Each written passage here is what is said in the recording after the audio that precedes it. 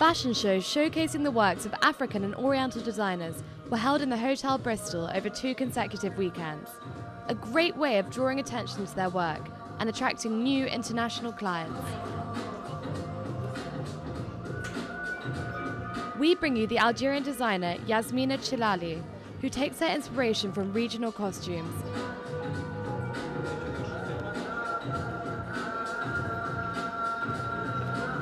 And the Moroccan Leila Benmli, who talked to us about her collection. On m'a proposé de participer, de représenter. I was asked to represent Morocco. C'est sur des caftans plus légers. I have chosen a selection of very lightweight kaftans, which are much more accessible for Westerners and much more wearable. Et plus facile à porter. Toutes les broderies sont réalisées main. Donc c'est toujours avec des fils hors de... All of the embroidery is done by hand, with gold thread of the highest quality.